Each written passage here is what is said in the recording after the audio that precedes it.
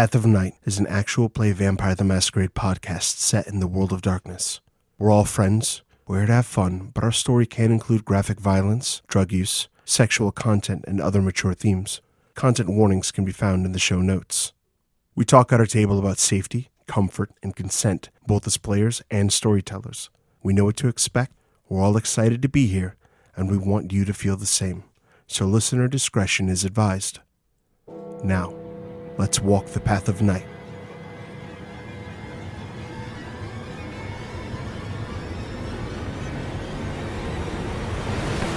Last time on Path of Night, the Talmahira arrived and activated Britta as the Agent Canary. She escaped from Pendragon to join them on their mission to kill Vito Zantosa. Though Britta took control of her own mind back from her new captors, they remained otherwise in control and prepared for the raid. Miles and Ira woke Wynn from the effects of Shimmerstry. Johnny clashed against a werewolf. Though the hunter crystal was lost, Johnny managed to save the injured Suarez along with the other hunters. With Sheila's help and a bit of blood, the Brujah remained in control enough to head back to the coterie.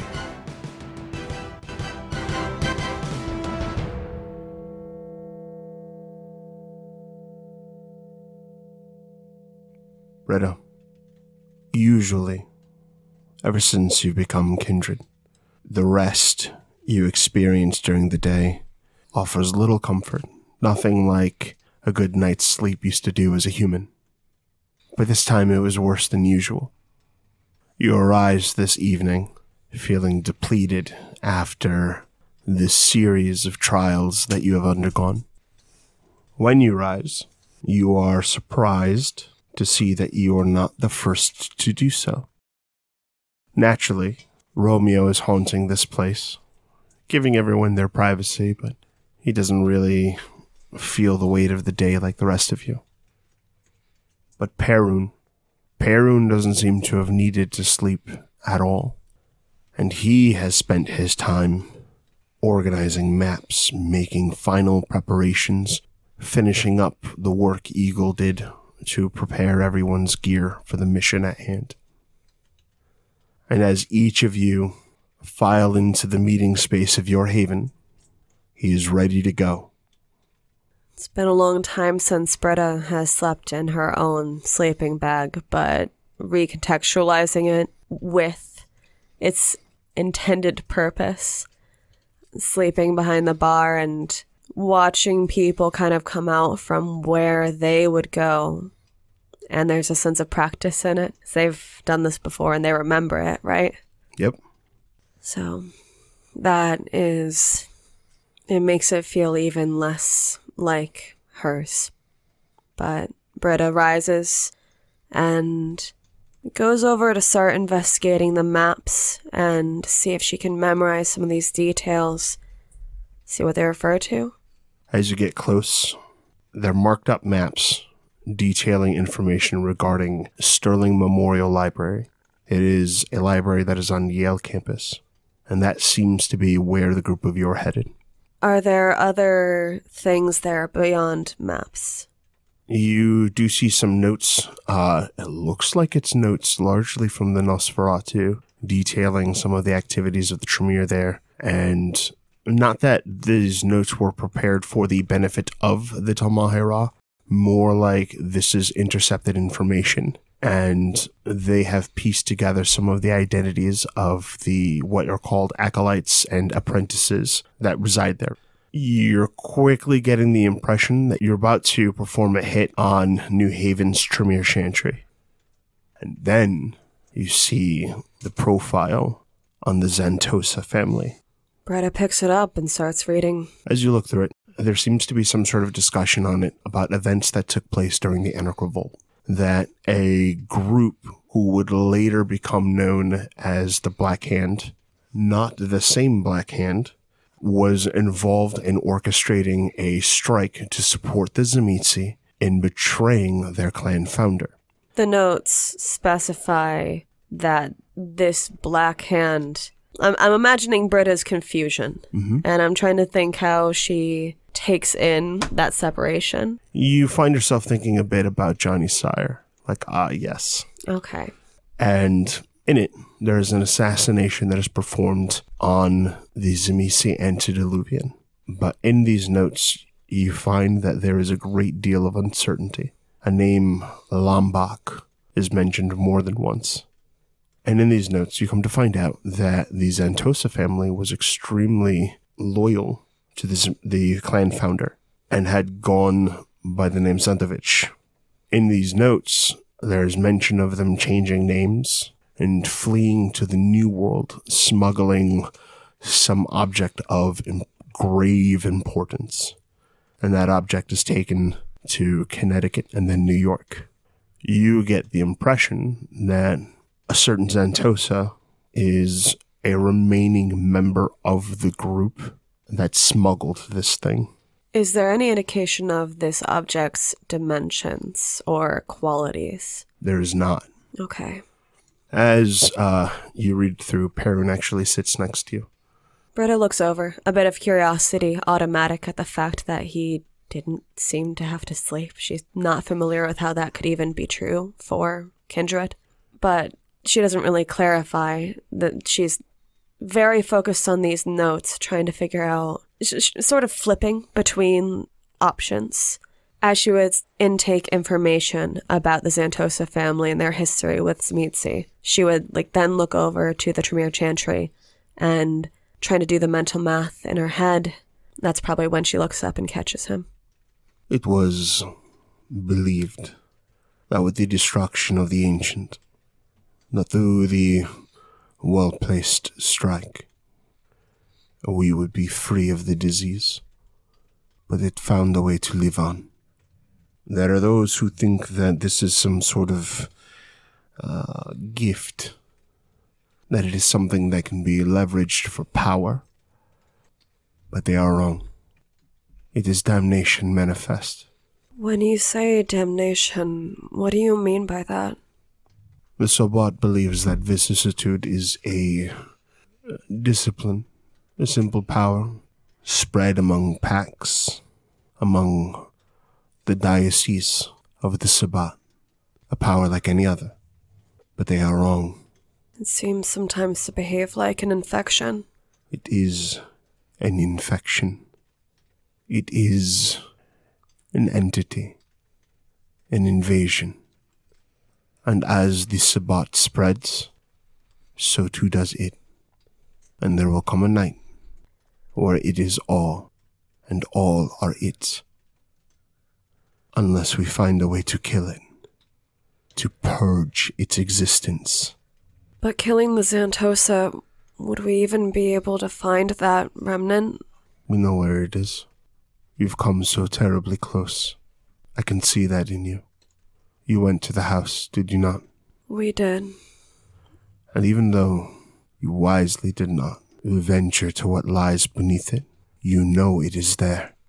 And you know that it is not content to remain there. There was a feeling in that place. I mean, like that, but do you have a way to kill it?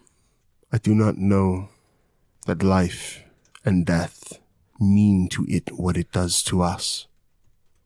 But I know that it is dependent. The most powerful aspects of it are the limitations by which it can be beaten. It is an infection of the flesh. Deny it the flesh, and you deny it of its ambition, of its path to victory. Making sure it has no caretaker and that it won't be fed further. We can isolate it. The caretaker knows what it requires. That it requires anything means that it is not without limit. And even if it isn't, even if we can't place it within the usual bounds of life and death, then maybe finding a way to freeze it like a virus in ice. You are familiar with Romeo. Yeah. You are familiar with the realm that Romeo occupies. The Britta. place of emotion, dreams, and death, but a place without flesh. Britta goes a bit cagier at the mention of the Shadowlands, because the mention of the Shadowlands reminds her, even as she's starting to go into planning mode and very much understanding that the Sabbat are drawing nearer and nearer and that she doesn't want them to have access to this power. But the mention of the Shadowlands brings back the bits and pieces that she can remember. Walking in and how gray it was and the training. So, caginess. The second the muscles in your body tense, the second there is even the most subtle display of potential action, Eagle, the ebony-skinned Assamite, who is a member of this column, can be seen right beside Perun, resting a hand on his shoulder, indicating that the two are very close, and he simply watches you, an unspoken warning that your unaffirmed loyalty is noticed, and that he is very protective of Perun. Britta doesn't hide the mixture of feelings at that, because one of the few things she can remember about Eagle is him protecting her during training.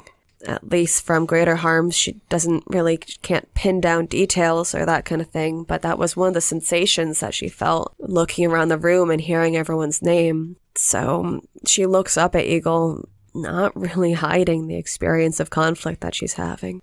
But she's not moving either to cause harm, she's just in her feelings about it. So you really think that would fix it, bringing it to the Shadowlands? I do not know for sure.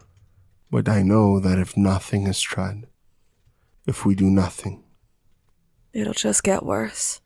There's a quiet moment, and Shrike enters the group, gives a wave. Evening, folks. I think we're ready to go, right? Eagle gives a nod. You have the chantry. This is the location you think for it? Shrike speaks up. We're heading under the chantry. They are very well defended, and I imagine I couldn't get Vito out of the chantry, but summoning him worked before. Britta is back to trying to pull emotion back in. Something about Shrike is making her... She emotionally does not know what to do with him. It doesn't make sense to her that, he's so flippant in some ways. In most ways, as far as she's seen so far. Virtually every. And, is an itchiness of that reminding her of Miles, making her, frustrated and how much she misses her coterie. But as well, it's just so anti-resonant. The flippancy between, her not being able to place what their rapport or anything, or she does not know their connection, and so this reaction makes her want to close back up. Where she was willing to show Eagle, her internal state, that willingness does not seem to extend to Shrike. But in this moment, she is hoping to angle the Tremere away from harm. That's what she's looking towards. Shrike smiles, and it is a very disarming smile that almost confirms your concern about the sort of threat the man is. And he says to you, the Tremere make the same mistake that many, many, many others do. And that is they fill their homes with so many security measures that they start getting in the way of each other. And the truth is, the place is sealed like a vault. It's got every trick that they can manage. And that's great. That works for us. It helps. You see, the Tremere are... I don't know if lazy is the right word, but they're so engrossed with their studies that they prefer to have others do the remedial tasks that their homes require done. And that means that they have acolytes, mortals, ghouls who run their errands, perform some security details, all these little odds and ends that keep the business running.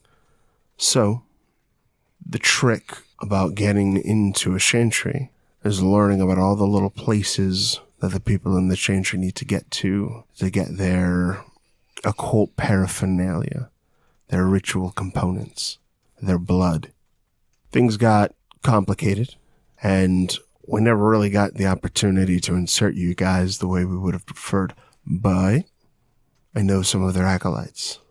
And so long as the acolytes in the chantry, we don't need to worry about getting through Tremere blue ribbon magic tricks, or whether or not our target can't escape the room or whatever he's trapped in. All we need is one of their acolytes that we know inside on the other side of their defenses. And that's where the summon trick comes in.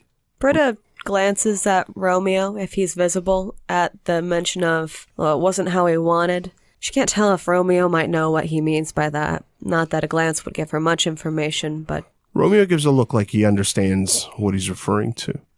So, we get into position. I summon the acolyte. The acolyte opens the door. No, I don't know how much we're going to need the acolyte once he's opened the door. But up until that point, he's quite useful. There's no need to kill him.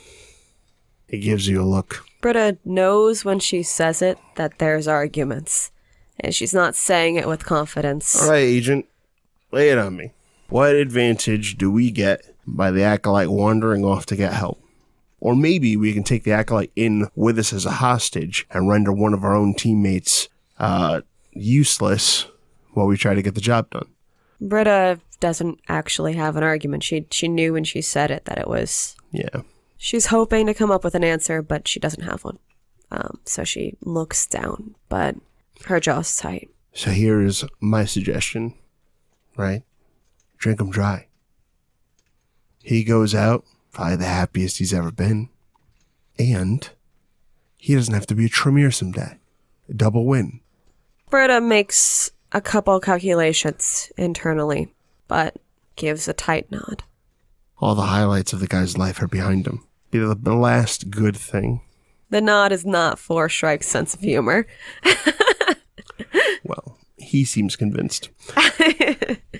And he just kind of, enjoys the company of the column as he puts on body armor. He has this, navy blue kind of top coat. And he suits up into something sharp.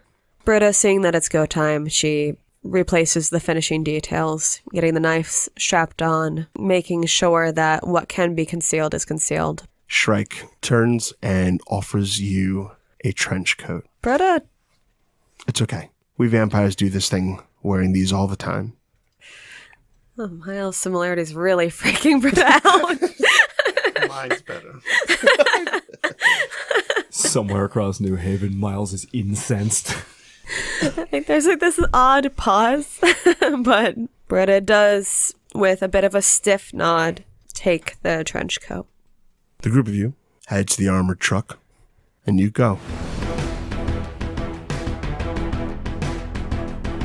The armored truck is loud. It's not a comfortable, trip. It's not exactly like the sports cars that you've become used to. But it gets you there. And when you get there, the group piles out and starts heading into the library. And as you walk, you begin to notice that the people who walk the sidewalks, who hang around the entrances to the various buildings on campus, ignore you. It's like the group of you aren't there, and your outlandish, ridiculous outfits don't catch their eye at all. You are in a massive crowd, a huge throng of people, and are totally alone. Britta sticks closer to Romeo. If she can't, if he seems there and gone in the way that wraiths sometimes are, she'll, I guess, move a bit closer to Perun. But weirdly, in this moment of transition, she's getting very caught up in the fact that she can observe people like this. It seems so human to just walk around these people who can't even see her, and makes the contrasts worse. But she's keeping a wide eye out. As you get to the door, the library is actually closed up due to the time it is, and Romeo gives a subtle nod to the group, those who can see him, and this phantasm of a once Toreador seems to interact with the building, and the door comes unlocked and opens itself for you. At the click of the door, Britta readies the pistol. She's not raising it, she's just keeping it in her hand. Shrike and Eagle actually follow your lead on that, readying their weapons. And the group of you head in. Tanaka speaks up. This was the most fortuitous moment, but up here is going to grow dangerous. And she rests a hand on the door and seals it in time so that it may not be interacted with. What does that look like? A pulse. Britta watches, the curiosity again flickering. She can't help but to wonder about it. Shrike leans in. You want to hear a weird story? As the group of you are heading downstairs. Britta, like, a little absorbed by the strangeness of this pulse and that, like, maybe sense of time emanating from it, is not expecting Shrike to get, like, up close and personal. So she's a bit of... It's not really like a jolt. Like, it's not that far, but it is like the surprise just comes through. A startle, yeah. And she looks back at him, again, just so confused by how to relate to him, but after an expression that probably reads as, "What is this?" does kind of nod. She reaffirms the nod after she realizes that she's given the world's vaguest answer. Check this out. Perun wasn't going to allow the mission to happen without you. You see, Eagle has these divination rituals where he basically smokes a bunch of Khalif and finds out what's going to happen. Right? You know what Khalif is. Yeah. You know what Khalif is? You know, yeah, okay. So he uses that, and he knows two things about what's about to go down. One is that the entire city is not going to give a crap about what happens to this building for the next night, because there is a no-shit lupine attack that is right about to go down. Britta looks extremely concerned at the idea of a lupine. She knows how bad that goes, and her brain's going to the killing spree, as they have a history of doing that. Oh yeah, lupine here, in a city. It's going to be insane. Empathy? What, is he doing that? He seems very excited about this werewolf being placed. He seems like he might have had a hand in that. Roll empathy. Empathy, what? Perception. Difficulty? He's pretty good. 8. What do 10s do again? They count as 2 because you have a spec. So that would be a 3, even if he's pretty good. He's pretty good, but you know his type at this point. He is not responsible for it. However, just as you are drawn to beautiful art, as you are drawn to stunningly crafted jewelry, he is drawn to carnage and pain and suffering. And he has an idea of just how bad it can be when a lupine shows up. And he's just kind of looking forward to seeing the aftermath. He doesn't care at all who gets hurt. He's just happy someone is. Britta tracks that and tries to conceal her own reaction. Oh yeah, the other one. Apparently we don't stand a chance unless you're on the team. So I was wondering if maybe you had a story for me. Because you're good, but you're not that good. No offense. It's not like I remember to correct you. So story. What is his body language as? His body language is somewhere between that of a cat burglar and a soldier sweeping an area for hostiles.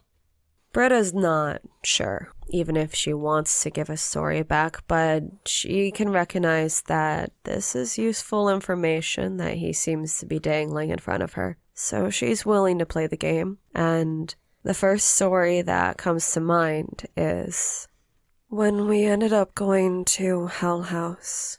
It was, even from the outside, you could feel it.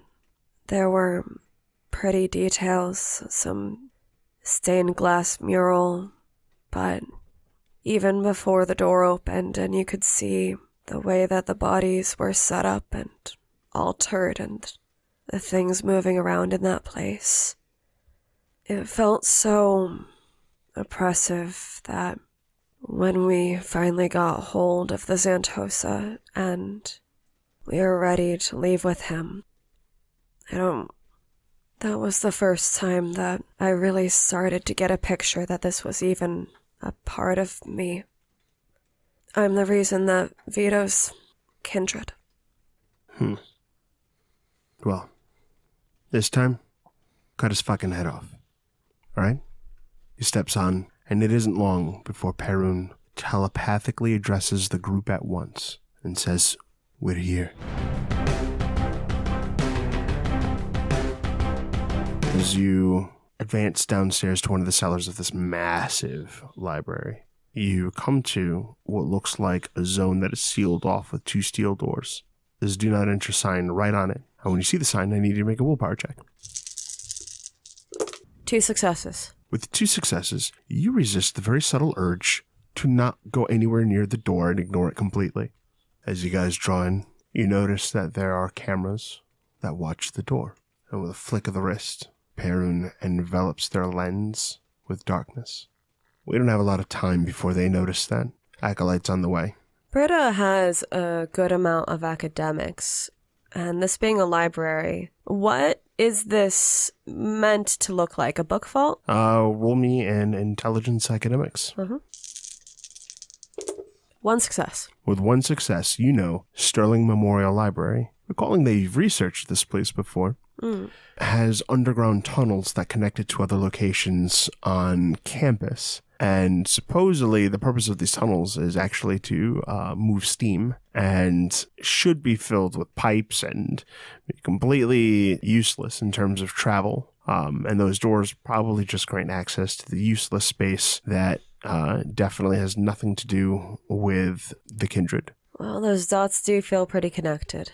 Britta will start to investigate the door. She's not going to touch it, but she can feel that there's that sense of repulsion, and there's a stupid sliver of hope that if she could figure out the puzzle that maybe they can get in before the acolyte, but she knows that this is a last-ditch effort. As you approach the door, the rest of them stack up off to the side, letting you be point on this. And you examine the door, and it just looks like a locked double-door entrance to some sort of massive tunnel system. I have gloves on. I'll try tracing a finger to it. You examine. No harm comes to you, but it is locked. A little bit of larceny, and try and fiddle with it. You have enough time for 1 roll. As you go to fiddle with it, you do notice that the lock is incredibly intricate. Dex larceny, difficulty 9. Spend a willpower. Okay. 4 successes. Okay. With expert skill, you pick the lock. Eagle raises a hand and helps you to open the door, and now the door makes no sound. Britta is inclined to try to move in. She's hoping that maybe if they go fast enough, that means the acolyte's not necessary. This is her hope. As the group of you make your way in, and upon reaching the other side of the door, you find yourself concealed under a cloak of shadows that renders the group invisible, just as the acolyte arrives. A sinking feeling, but... The acolyte looks confused for a moment, and Shrike reveals himself, completing the summons. Shrike looks towards you, kind of tilts his head. Hey, guy.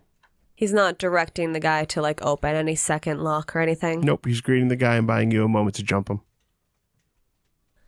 Britta does hesitate. She is trying to think of a way not to, but all she can think about is that bloodlust she heard in Shrike earlier.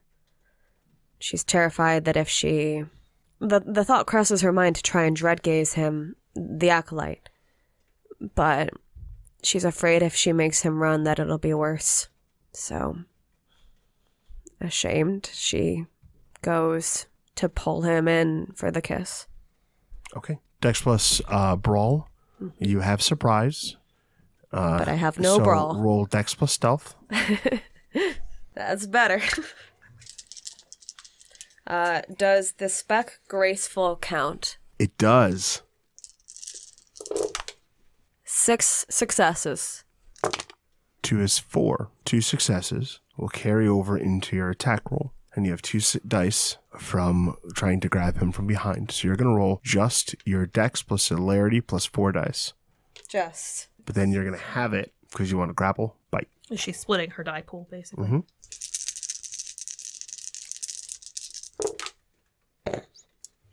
That's 2 1s and no successes. He accidentally bite his jawbone. You go to grab him, and your fingers slip right off of his tweed jacket. Shrike gives you a look, and we roll initiative. Shrike will be going on to 23. 13. Okay. Shrike very casually snatches the man with a hand gripping him by the chin, and he turns this poor young college student's face so that he's looking at Shrike, and Shrike's eyes blink and are suddenly that of a cobra. And this young man, clearly meant to look like a student, probably an intentional guise, falls helpless to his gaze. The guilt just steals Britta's balance. But Shrike grabs him, establishes eye contact, and seems to paralyze him with this serpentine power. And Britta does as she was going to do, to lean in to give the kiss. She doesn't even know if any of that pleasure, any of whatever small amount of comfort she might be able to give in this action could get through whatever's happening with the ice, but she's trying. You're going to get a +2 die bonus for attempting to grab him from behind. And because he is woefully distracted, you'll get an extra, you get a -1 difficulty to your grapple attempts. So Dex plus Brawl, diff 5. I'll spend a willpower. 4 successes. You snatch him right up. Your celerity action. Drink. Once you enact the kiss, combat ends. How much are you taking? Britta has full blood. She's doing this so that she can't think of a way out for him. Britta is already very aware of the heat that's been brought onto her coterie from her involvement in the TMR, and that fear leads her to do as she's told. You feel him die in your arms, lost to artificial throes of ecstasy. And as his flesh turns pale and he is ensanguinated, I need from you a conscience roll at difficulty 8. A bit of blood falls in a tear as she does what she's doing. Who knows if that regret will linger or not. You feel an ice-cold hand against your back. Whose hand is that? When you look, it appears to be Romeo attempting to comfort you. I succeed by 1. You wish you had thought a little quicker, did something faster, sweet-talked Shrike, saved him somehow, and it eats at you that this young man had to die. The man whose teeth are like that of a shark crouches down with a pinprick to his finger from his razor-sharp thumbnail. He presses just the smallest drop of blood to the flesh of your victim, and the young man crumbles to ash.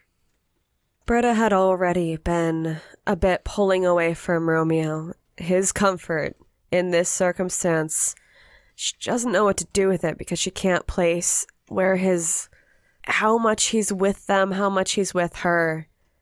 She is doing something horrible, and she knows she's doing something horrible, and she knows she's doing it for selfish reasons, and his comfort doesn't feel good. But at the same time, as she's starting to pull inwards, the body turns to ash, and that's horrifying. Britta takes a couple steps back. There. The one with the eerie smile says, all gone, like he never was. Nothing to feel bad about it anymore. Shall we? Britta turns and she wipes the tear off her face, just hating herself and everything for what she's done. She'll follow along, but she won't be leading the group right now. Eagle sort of tucks you behind him, and he takes point for the fire team, and the column starts to make its way.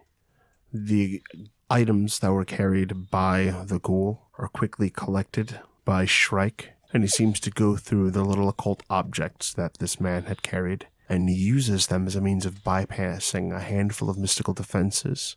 A strange ward here, a watching gargoyle there. Not the kind of gargoyle you ran into last time. This time just an inanimate statue. It still provokes nervousness. Britta absolutely heightens her sense of vision to check over for any sense of movement. But eventually, as you travel down this tunnel, you come to a point where you start to recognize the fungus that was outside of Wynn's home. Is it growing organically, or has it been planted places? It has not been planted places. It looks like there are just veins of this orangey, spongy, fleshy fungus. Does it look like the Tremere have tried to get rid of it? It doesn't appear that they've noticed anything about it. It's very subtle, and it's your heightened senses that reveal it to you. That processes that she can see that based on that choice. Is Eagle moving in the same direction as the fungus? Yes. Britta is going to keep a specific lookout where the fungus leads. We seem to be following in the same direction for now, but I want to keep an eye out for, firstly, how anything here is affected by the fungus. I've seen what it does in nature, and being able to see how it affects the chantry, maybe magical items within the chantry, and if it might have insight into what's going on at Hell House, because Britta associates that fungus with, well, what had happened with the Weeping Bear. She has not seen it generally around Vito himself. So she is doing the math on, is this something that she hasn't noticed when Vito has had a presence somewhere? Or has he been able to bring some element or some additional creature? That sort of mindset. You see it, Perrin says to you. Yes, I've seen it before, but not around Vito. Eagle raises a fist, signaling for the group to hold. Britta does. As you peer in, you can listen to the acolytes monitoring the situation.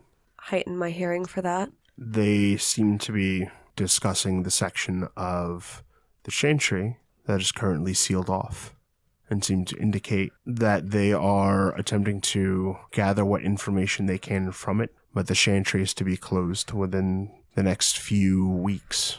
By context of their discussion and sort of the way that they might glance around the space, does that appear to be the same section of the chantry that the fungus is leading towards? Likely, yes. Okay.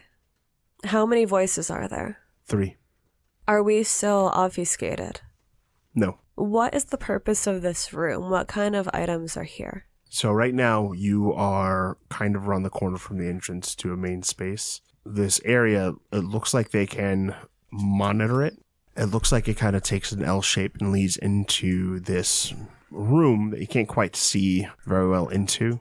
But it looks like, from what you can make out, like a foyer. Like a main entrance to some sort of like, honestly, what would be like some sort of like very like nice, almost mansion-esque location. But it looks like it's kind of this, that they use it as almost like a waiting room at a doctor's office before anyone kind of gets let into the main areas where work is done. Does their conversation seem near a conclusion? It does. The conversation starts to take a turn towards looking for someone named Scott, who sort of abruptly left in the middle of the conversation.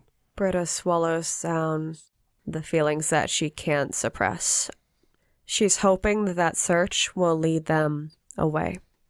She's of the mind to wait the conversation out and see if they will just go. You see one of them collects an SMG from a locker, and with an SMG kind of hanging on a sling and a wand in their hand, they start making their way to the hall where you guys are. Has Britta seen Tremere once before? May well be the first time you ever see someone literally pull a wand. Well, there's just a flicker of confusion. This isn't someone I recognize. I mean, none of the Tremere really are showing up much at court. The Tremere don't usually make a very strong presence at court. So absolutely not someone who I would know their name or anything of that nature. Is Eagle the one who has been obfuscating us? Yes. Does he look like he'll do it again? He looks like he's willing to, but he's so very skilled at stealth that he's not going to exert it unless someone feels they particularly need it. I am curious as to how the first level of obfuscate works. If you stay still, you're invisible. Then I am inclined to stay still and be invisible. Okay. The first acolyte, well, second, jogs past with a wand and SMG. The other 2 remain in there. As that person takes off, members of the team start slipping in. At this point, as they enter that main foyer area, that is when the obfuscate starts going into effect. And this time, it seems to be Eagle and Shrike who drop the next 2. Britta, using what Neil had given her, the small amount of knowledge that and access to obfuscation that she has, had in her guilt genuinely had the naive hope that they would be using that obfuscate to slip past and not do what they just did. And she just feels that guilt just feels worse as she realizes how unlikely that thought had been. When the 2 of them make the kill, it's quick. They drain them dry. Shrike does not seem fazed by the act. However, Eagle seems to intone some unspoken, prayer, like he's mouthing words. And it's almost as though he is apologizing for some sin. But the body language and the way he intones it is like a prayer for prey. More like saying thanks for what has been given than saying sorry for what has been taken. Like an apology that we met in such a way. But thank you for, fueling the work that I must do. Yeah. That stifles the urge towards sympathy she has for Eagle at first. For a split second, she almost starts stepping forward to, she doesn't even know what. The idea of trying to give some amount of comfort to someone that she is being dragged into the circumstance with is a bit ridiculous as the step falters, but hearing it. You can definitely tell he is certainly aware that what he is doing is wrong. But he seems to feel that what you are attempting to do here makes those sins acceptable.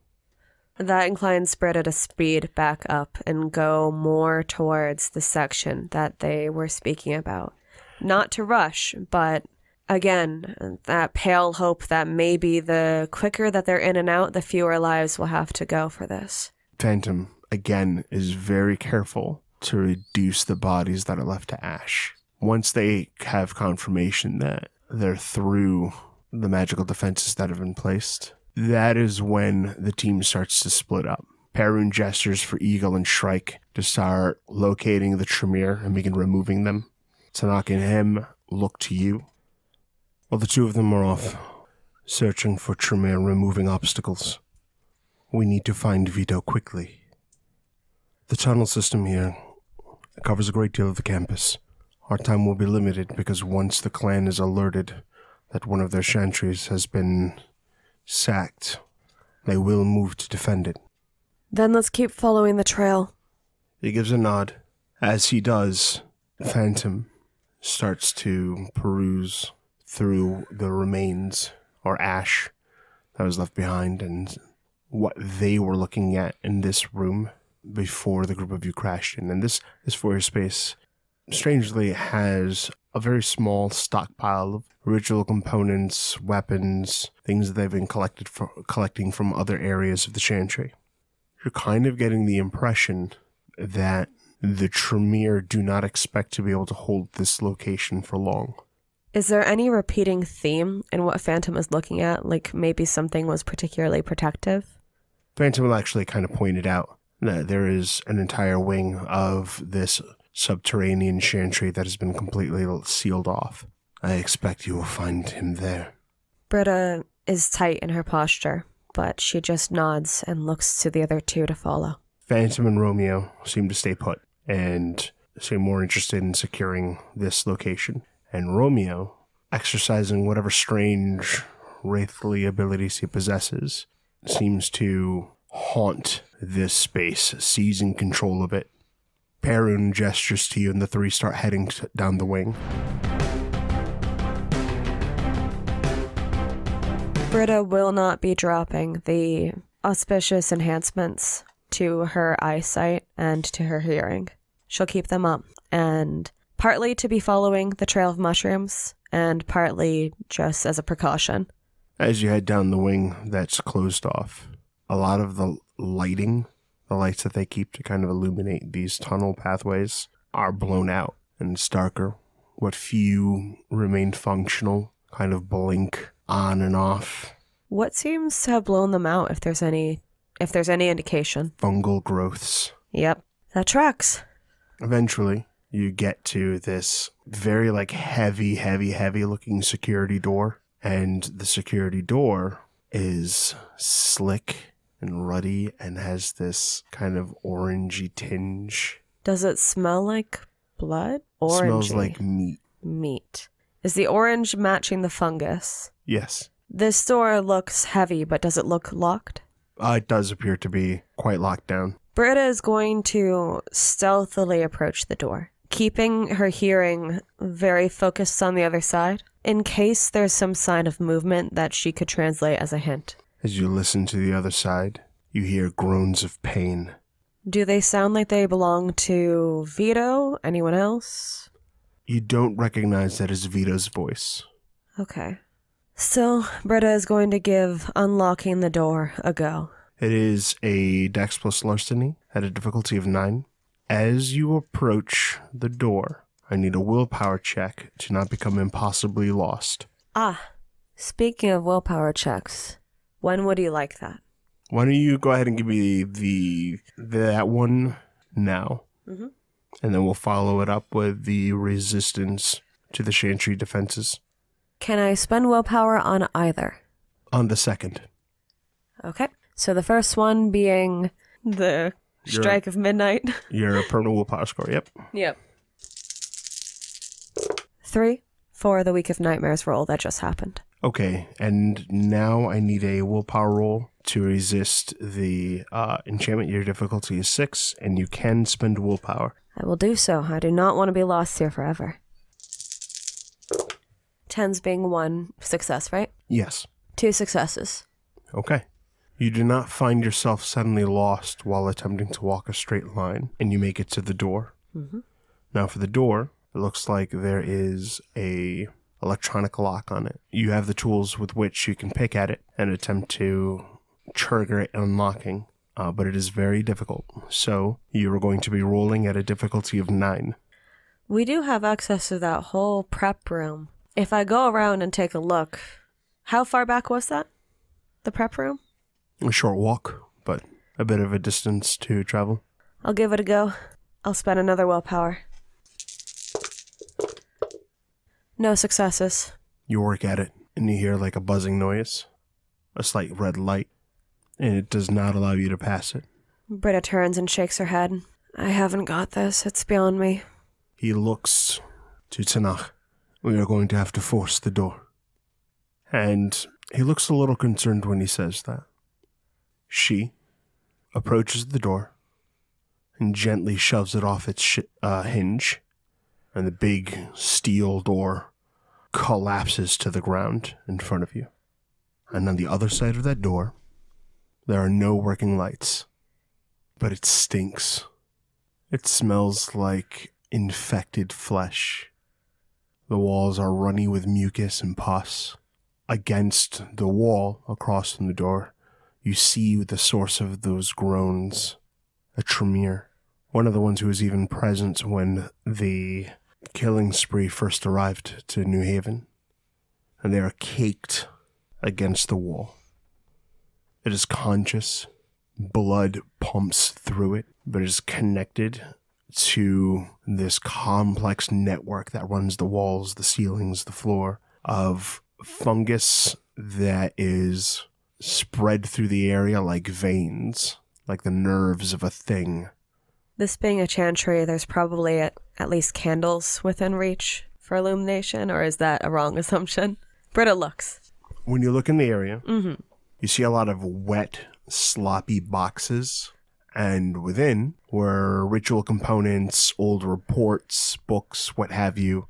It looks like this area they were trying to pack it up and pull out, but it was overrun before they could finish. Among those things, you do find a candle. Any way to light it? Okay.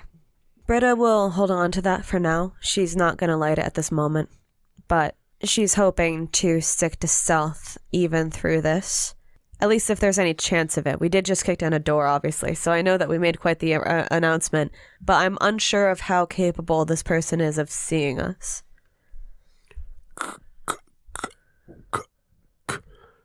Whoever it is tries to communicate with you. Britta approaches. Britta would like to make a medicine throw to see what's going on, if he might be missing a tongue, or... Give me an intelligence medicine. Your difficulty is 5. 2 successes? With 2 successes, you're leaning close and determine that this Tremere, or remains of them, that is caked against the wall, covered in this mushroom and flesh and spongy tissue, and one of the eyes moves while the other is paralyzed, and he looks right at you. You're certain that he has his tongue, because what he says is, kitty cat. All right, well... Rebecca sounds so tired. Initiative? I don't... Kitten. Does it sound like Vito's voice? No. Oh, But the not cadence- initiative. But the cadence is right. Those are not his vocal cords, but he's using them. Looking him over, if I speak to him and say, "Are you yourself?" Trying to test how much of this person is left. Kitten. Britta is reviled by what's happened to this person, and certainly disquieted by this, but is going to light her candle now, getting ready to go deeper in. You light the candle. You have a look around and realize that there is a doorway to each side. The fungal presence is worse both ways, but more importantly, you realize that you're alone. On that realization, she looks back towards where the steel door was kicked in, trying to figure out what has happened to the other two. They seem missing. I will attempt to call out for them. You wait for a response, and all you hear behind you, kitten, but nothing from them. For the pure sake of trying to figure out this new horror, Britta is going to walk towards the steel door, the one that she came from. Just see if it works. She's been trapped in too many time loops lately to not give that a go. You make it to the doorway, and the only thing that is unusual is that this fungus seems to grow so rapidly that while you are working on other things, veins of it have already expanded through the now open doorway. I'll try calling out the names again and see what happens, just in case they left. You call out, and the only thing this time you hear is your voice echoing in the tunnel. Britta tightens her grip on the pistol in her hand, and keeping the candle upright, still, make sure to place the knife in that same hand as the candle. Heads on in. And then there's a choice between the two paths, kind of a left or right situation. Yes, there is. Is there any identifying information about left or right? To the left, there is the light of kind of one of those blinking fluorescent lights from down here. The other way is just pitch black. And it's equally fungusified? Oh, yes. All right. Let's go into the dark. Britta, very much in battle mode, tense and ready, decides upon the path that doesn't already have a light set in it. I mean, she keeps her eyes on the poor warped Tremere as long as she can, but as soon as that path, like the darkness of it, overtakes, her focus is entirely there. You venture into the dark, and as you go forward, you come to a hall with a handful of open doorways at each flank.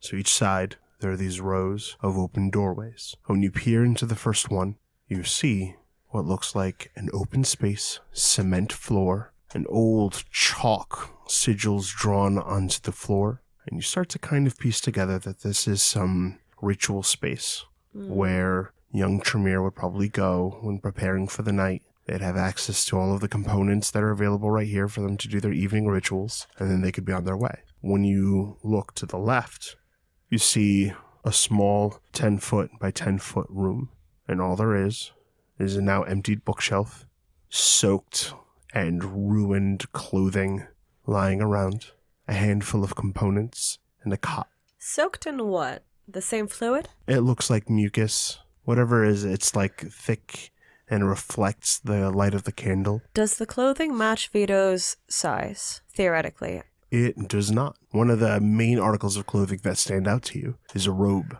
And keeping Vito in mind, are there vents, drains, that kind of thing? Oh, yes. And the vents, what pipes you find, they are covered in this stuff. When Britta's eyes flit around the room, those start to become some of the first places her eyes land. But she'll go on to a couple of the other doors. As you head up back onto the hallway to continue your investigation, back where that unfortunate soul was pressed against the wall, you hear a squelching noise. I will go back and investigate. And as you take just a step in that direction. You hear the clicking of many legs moving down to the floor, and you recognize the sound, and it reminds you of your past visit to Hell House. At that sound, Britta puts the knife away and switches guns. This isn't pistol time anymore. The assault rifle is in both hands. She sets the candle down at her feet and gets ready. Sure enough, a kind of milky, wet head comes crawling into the room on these legs that seem made from ribs and intestines. Britta is spending enough time to absorb this visually before shooting. That's all. Give me an attack roll. 5 successes. 4 dice will roll over into damage. It's a lot of ones. 3 damage. With 3 successes, you actually kill it. Britta did not expect that. Britta was really prepared for the horse, and she remains so as they're to come. It makes a coconut cracking noise, and inside you just see chunks of this fungus that seems to have overrun and rotted the brain out. Is that the Tremere, the one that had been caked against the wall? Oh, yes. There's a moment of that visceral horror of seeing how far gone. As you take that moment, you notice that the fungus and the veins and the flesh and this viscous whatever it is growing very rapidly. I can see it now. And you can now see that it has grown along in the direction of the trail you have walked and the way that a plant grows toward the sun. It's following my steps. Yes, like this fungus, it can't move, it can't grab you, but you know for certain that it hungers for your blood. Britta's not convinced by the narration that it can't grab her, so she's gonna go ahead and keep moving once she's taken this thing out. I'll try going back to that hallway with the other doors, if there are doors that I haven't looked into. There are, and as you look in through some of the doors, you can see apprentices, Tremere, bound to the bed, having grown into the wall, the floor. It's like, over the course of a day, this fungus grew rampant through this place, and as they slept, it took them. Britta can feel that sort of shaking coldness that in a human usually accompanies a heart thumping and that kind of terror, but in this body it's just this strange sensation of where it should be. How many Tremere am I looking at? In this area, Yes. you count 3 in all, including that first one they had to shoot in the head. And they look similarly degraded. Yes. I'm shooting them. Okay. Effectively, when Britta intends to shoot, she'll set the candle down so as not to be trying to shoot this with one hand. One of them kind of twitches and screams when you kill it. Britta bites back the horror at shooting something that looks so humanoid, but the twitching is a terrible vindication. Can I get a perception investigation? Yep. Heightened senses is still up. It's normally diff 8, but you've got the candle reducing the darkness penalty. So diff 7, and then another reduction equal to your Auspex rating. So that's a difficulty of 4. 1 success. With 1 success, you reach the end of the hall and find that there is a stairwell that goes deeper and further down into this complex. But at the top of the stairs, backing away and fleeing when it really gets a good look at you, is a hand. A severed human hand that is covered in pustules and teeth, and it flees you. Did it appear to have eyes? No. And if it did, gone now. I realize with all the pustules that this might be a complete non-question, but would the skin tone match Vito? The skin tone does not match Vito. All right. That hand is Tremere made. Oh, extra gross. Well, I'm going to try to follow that hand to shoot it down, I suppose. You follow the hand down. By the time you're down that floor, the hand is gone. Well, I've ended up here anyway, so a lift of the candle. What you look see around. before you is a vault that is sealed, but it doesn't seem hermetically sealed anymore, as area around it has kind of overgrown with this fungus. There are windowed lab spaces, and within one, you see this thing that looks like an imp. It is very, very small, maybe a foot tall, And this very kind of sick, withered homunculus kind of looks and seems confused that there's anyone even here. And it seems to already be showing signs of infection, but is hiding in one of the lab rooms that don't have very much in the way of these veins and tendrils of flesh. Does it look like the gargoyle? It definitely looks like a creature that was created through the use of hermetic thaumaturgy. It looks like a little magical thing, but the little magical thing does not seem overly resistant to whatever it is that's spreading through here. Britta, her eyes scanning over what's happened to it and the way that it's hiding, tries to say, hey, just to see if it can respond. It makes a confusing sound and turns behind it. And behind some of these boxes that had been arranged, again, to pack up and move out of the space, you see a familiar face as Reese reveals himself. On absolute reflex, Britta's next reflex is to say, hey, again, just out of pure shock, but does he look infected? He does not. What the hell are you doing here? He seems irritated that you have involved yourself in this. Britta doubles over his appearance, deeply confused and surprised that he seems okay. He seems haggard and like he's having a rough go at it, but seems to have locked this little room that he's in down. You can hear him largely because of heightened senses. The glass between you muffles a great deal. Miss Cerise, you're not safe here. And why might that be? He says sarcastically, gesturing to the apocalypse that the two of you are standing in. No, I mean, all of this, it's getting cleared out. Is your coterie here? Has Miles deemed necessary to insult the Tremere further? He talks to you, but like he's very quickly packing up some information and is like filling this like leather kind of messenger bag up.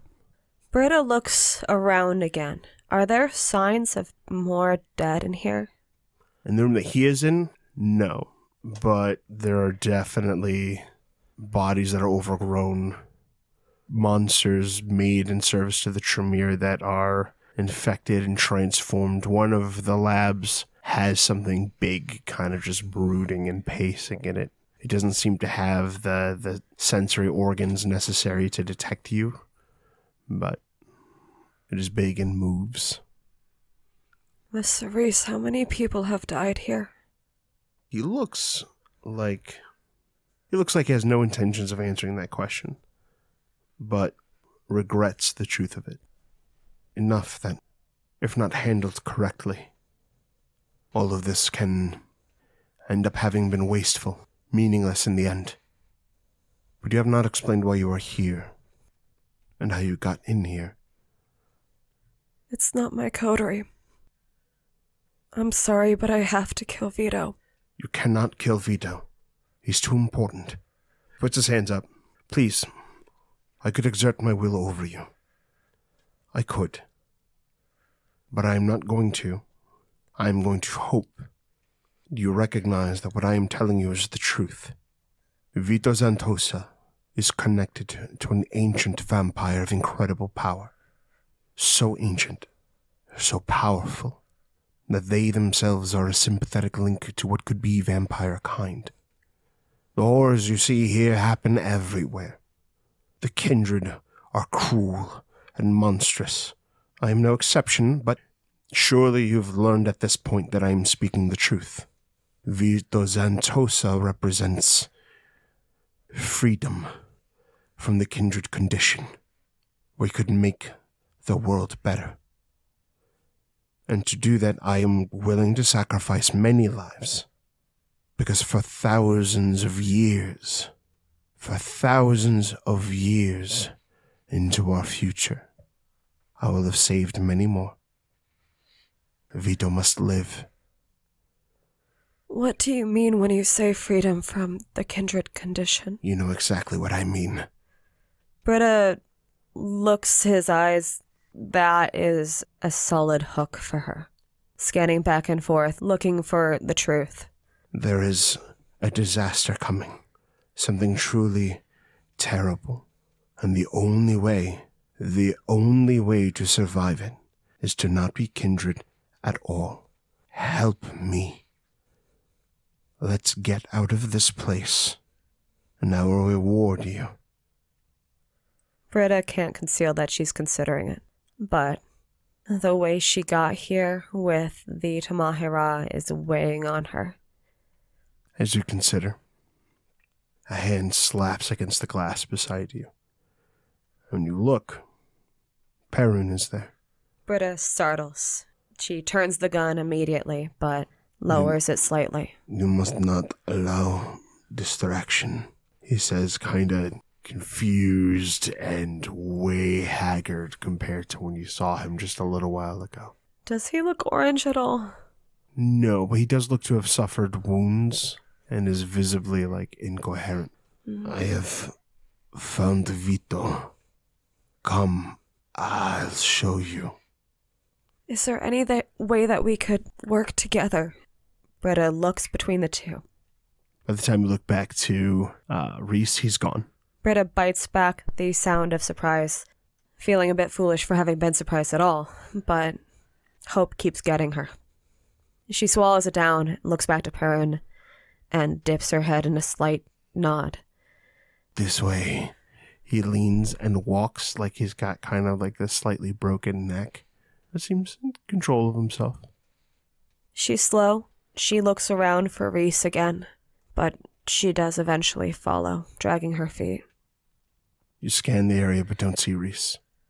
And as you head deeper in, you arrive to what looks to be prison cells. Spaces specifically made to hold, things like Vito. And one of them is every bit a cell as it is as much like an observation room. Like a space to hold something that you can watch from the hall. And that room is filled with gore that clings to the ceilings, the floor, the walls. And sitting, barefoot, and just kind of linen pants and a shirt, or cotton pants and a shirt, is this hideously malformed Vito Zantosa. Ah, there you are. He sniffs the air. I know you are here. I have been thinking of you, he says, approaching the glass. When you say malformed, again, can he see me? By the sniffing, I'm not so sure. His eyes seem very pink and kind of messed up, but they at least track in your direction. Turning back to Perrin, is he there? Yes, but he's just kind of staring blankly. Britta looks at him, a bit of desperation, and puts her hand on his forearm, and she says, "You needed me to be here for this to go right?" He leans down and says to you, "Kitten." Perrin? Yes. Initiative. And that is when you hear sounds from all of the other labs as glass starts to shatter everywhere.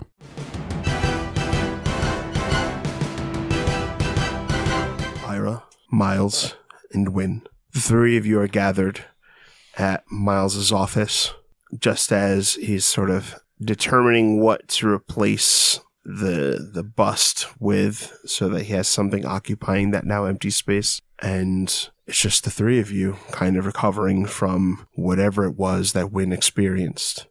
Wynn didn't think to gather clothes before she left. She grabbed what was important to her, which was basically her books, any little tchotchkes she'd brought, her dad's gun, which more of a teddy bear at this point than an actual functioning firearm for her. But she kind of, once they get up in the office, she kind of puts her bag down and looks to Miles.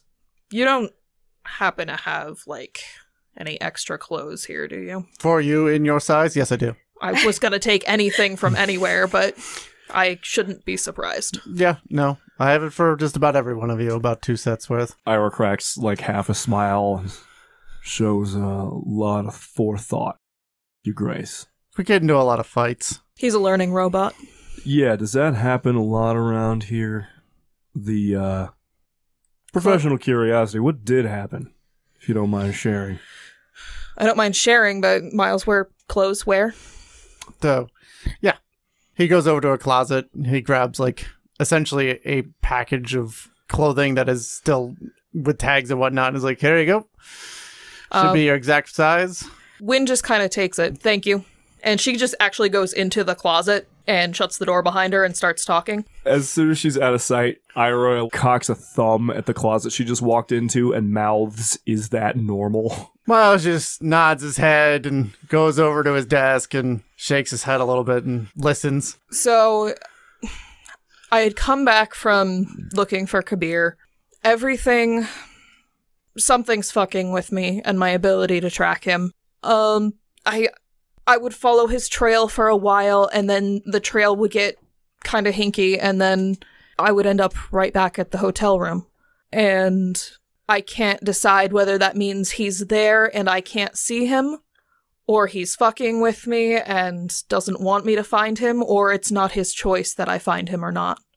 So then I figured I should at least be productive in other ways, and so I destroyed the TV for one thing, because I'm sick of hearing about Sri Lanka, because that fucking messed with him too. She comes out of the closet and like pulls her boots on, proceeds to start yanking price tags off. You're supposed to do that before you put them on, but yeah. I was in the dark in a closet. There were priorities. You can't get her new shoes? Sure. I won't wear them. Yeah. Ugh. At this point, it's a living habitat, and I would feel bad about killing it. Anyway, so there is no indication in her voice that what she is saying is a joke, but there's no indication that it's not. Just gonna take you at face value. That's probably a good move. So I took the call from Miles. I literally, hang up seems like the weird word. I pressed the button to disconnect, and then I heard something scraping at the window, and I looked out past the curtain a little bit, and it was dozens of starving kindred with their teeth bared and screaming for Ravana and hunger and Ravana. And then they burst in through the bathroom window and they started clambering over to me, and I tried turning into mist, but they got a hit in on me, and I couldn't, I felt it. It was there. And there was nothing I could do about it. Not to disagree, Sheriff, but evidence says it wasn't there. Bathroom window wasn't broken, and nothing happened to your body. Well, I'm dealing with a fucking Ravnos here, so who the fuck knows? It was real for me. He nods his head like, yeah, that's a fair point. And I know it wasn't real because I wasn't devoured by 20 or 30 hungry whites. So some sort of mental attack of some sort. This goes along with the other weird things we've been hearing about. Who the fuck is Ravana? I'm sorry, I go to you for these questions. I've heard the name in like legends and stuff, but I have no idea what bearing that would have on this now. No, Kabir's the one I would ask. Puts you a step up over, I guess, the rest of us. I mean, I can look into it, but I'm not 100% I would get a clear answer. I mean, your mutual woods friend might be an answer. Raven? Yeah. Where is she? Fuck knows. She's supposed to be local to the area. Right? Hypothetically, she is, but she's also gangrel and she does what she wants. She went independent quite a few months back, and she's not really beholden to anyone here. We talk, she answers my messages, apparently if I'm not in a city, but... That puts you, again, a step up over some of the rest of us. I can try and get into contact with her, but I don't... She's dealing with... When kind of puts her... She kind of just kind of perches on the edge of the desk and pulls a knee up and kind of puts her hand on her head, and it's just like... She's dealing with larger issues, and I'll be very honest, as long as she's dealing with them, she's not a threat to anyone around here. My understanding from Mr. Giovanni is those larger issues are maybe what you and I need to talk to her about. It's possible. If you can put a word in. He leans up against the wall kind of near where that ashtray was and pulls out the pack of Morleys. this still okay with you? Yeah, that's perfectly fine. It's gonna be a common occurrence around here. Wynn kind of pats the pockets for a minute, forgetting their new pants, and then goes into the closet and checks her pants to see if she has a joint. She doesn't. Part of the things I want to do around here is talk to Raven, conclude this business with Mr. Giovanni. What exactly does Mr. Giovanni want to talk to Raven about? You hear one of the heavy doors from down the hall open and close, and the sound of boots come tromping down the hall till there's a loud banging on the door. Come on in. You don't even want to check, see who it is first? Johnny opens the door. Your office, Your Grace. Comes in. He is covered in viscera. His mouth is stained with blood. He still has the revolver in one hand, and he does not look completely hinged. I got some problems. Oh, all right. Who the fuck is this guy? You sure you didn't want to check to see who it was first? Ira says, like, looking at this fucking blood-soaked psychopath who just walked into the prince's office. Well, I generally allow my seneschal in here. Oh. Wynn kind of Right, seneschal. Johnny kind of walks himself through that. Wynn kind of discreetly stands up from the desk, ready to jump between Johnny and Ira if need be. Ira does the little sleight of hand trick and taps the pack, so instead of one, there's two. Morley's poking out the top, and just, well, seneschal, looks like you could use a smoke. Johnny reaches over, pulls a cigarette out. Yeah. Johnny, this is Ira. Ira is a guest of Mr. Giovanni's and it currently has hospitality in the domain. Welcome. So what are you, member of Clan Giovanni? No, I'm doing a favor for some other people in Clan Tremere for Mr. Giovanni. And there's like a little pop and snap of arc light off of his fingers that goes to the tip of Johnny's cigarette and the tip of his own cigarette, and both Morley's are lit. It's the first fucking practical magic I've seen in this office. I mean, the last guy wasn't known for his magic.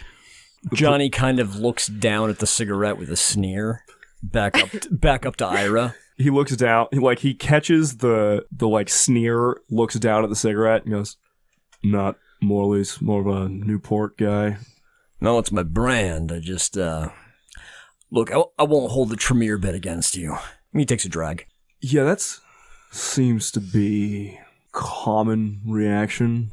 This court got a problem with what's been going on that's caught, you know what, we can get to that in a bit. Yeah, first day. We will. We might not air any dirty laundry, but we'll see how things go. Since when have I held back? You are sheriff now. Mm-hmm. What does it mean when you shoot a werewolf in the head 3 times with silver bullets and it's not dead? I don't know. The last time we used a knife. Means you should try a knife. Ira looks totally flabbergasted, like just very put together. Nope, full on his face, just like, what the fuck court is this? Miles signals for Johnny to pass the gun over, and I got some more clothes for you in there if you want to change. Johnny kind of looks down at himself and nods, passes the gun over. Hey, maybe like a wet wipe or something. Yeah, there's a bathroom adjoined here. He as he walks over to the bathroom, you guys notice there are very large claw marks opening up the back of his leather jacket. Yeah, Wynn doesn't let that go. She just kind of, Jesus Christ, Johnny, and she grabs him by the shoulder and to get a look and touches the tears.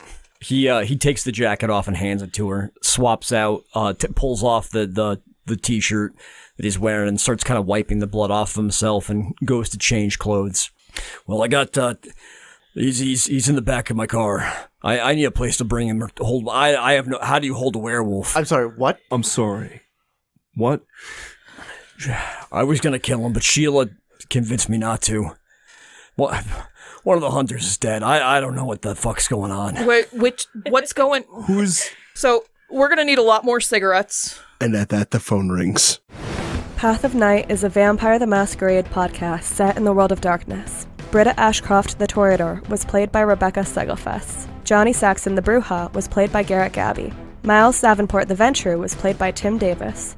Neil Foster the Malkavian was played by Rob Muirhead. Wynn Cabot the Gangrel was played by Erika Webb. Your storyteller was Lex Lopez. Recording by Rebecca Steigelfest. This episode edited by Rob Muirhead. The music used in this episode was composed for Path of Night by Brian Matolius. Find him online at brianmatolius.com. Path of Night uses the 20th anniversary edition of Vampire the Masquerade with a few limited house rules. Vampire the Masquerade and the World of Darkness are owned by Paradox Interactive.